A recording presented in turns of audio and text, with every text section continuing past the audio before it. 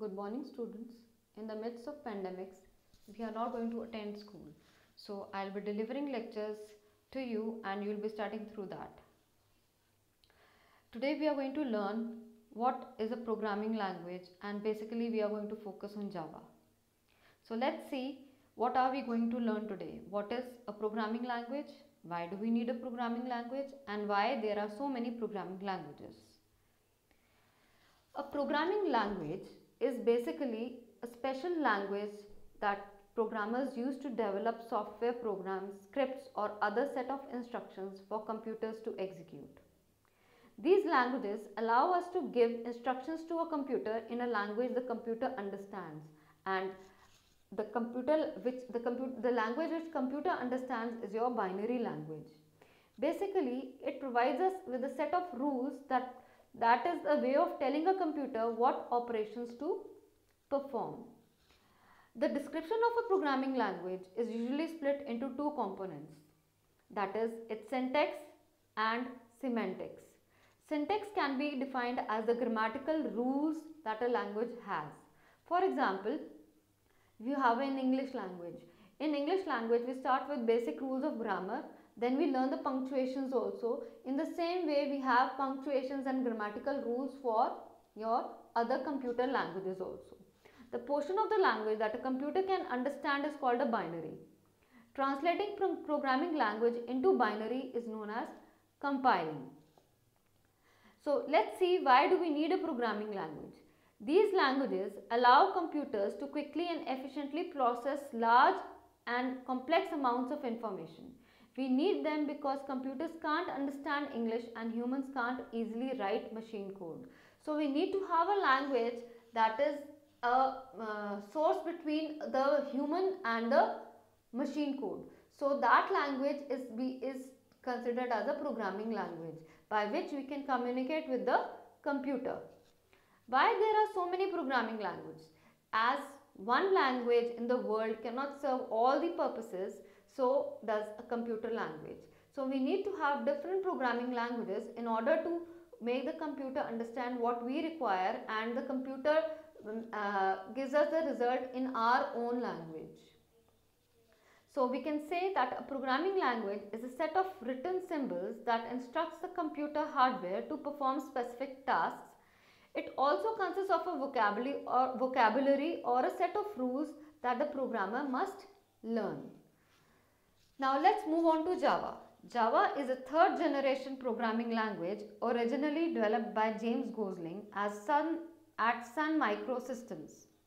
Java can be used to create applications that can run on a standalone machine as well as a network. Now, what is a standalone machine? Standalone machine is any PC which you are working on, which is independent, and network is a group of computers which are connected together. Java is also used to build small application modules which can be embedded in the web pages. Such modules make it easy for the user to interact with web pages. Basically, modules are small functions which we create in Java, or let's say small bits and pieces of work which a particular thing is going to perform. For example, when we are in a school, it's not the entire school is run by the teachers or the entire school is run by the administration. Each person has a specific task to perform. In the same way, we have each module that is a function which has a specific task to perform. Java applications are usually platform independent, which means that Java applications can run on any platform. Now let's see, what does the term platform means. The term platform refers to a combination of hardware configuration and system software, that is your operating system. Basically, the platform, by platform we means the types of operating systems we are working on. For example, Windows, Linux, Apple, Macintosh, these are all different iOS systems. These are all different platforms that we are working on. So we can say that Java applications can be used with almost any combination. The most common example is the case of mobile applications. Most applications and games that we download for mobile phones are programmed in Java. Though we have different combinations of hardware and operating systems, yet we can run these applications. For example, we run an application for an iOS also and for a Android phone also. The same application is available in a different form for both of them. So it can have, we can work with different combinations of hardware and operating systems, and yet we can run those applications. Every Java program is compiled into bytecode, that is your .class file, which is very similar to a machine code.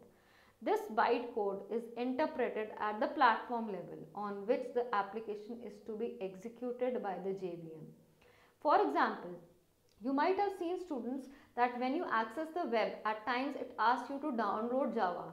It is actually, you are not downloading Java, you are installing Java onto your machine virtually. So that means with that virtual installation, your computer has already installed a JVM, and it is actually has become a virtual machine, and now that Java program which you have downloaded onto your computer will run efficiently. This bytecode is a platform independent code because it can be run on multiple platforms, that is your write once and run anywhere. That means you are writing a program of Java and then you are compiling it into a bytecode, and then when this bytecode is uploaded onto the web, the different platforms, that is your Windows, Linux, Mac, through your JVM or through your interpreter, which is the JVM only, as shown in this figure, interpreter, the Java bytecode is interpreted into the Windows machine, then into a Mac, then into a Linux, as we have seen in this figure.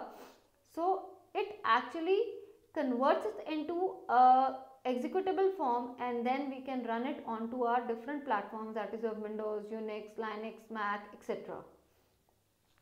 So let's see what is a Java interpreter. It is a little different from other interpreters. Java compiler produces bytecode, not the machine code, and that machine code can be run on any computer with the Java interpreter installed on it, that means your JVM installed on it. So let's see how the Java program runs.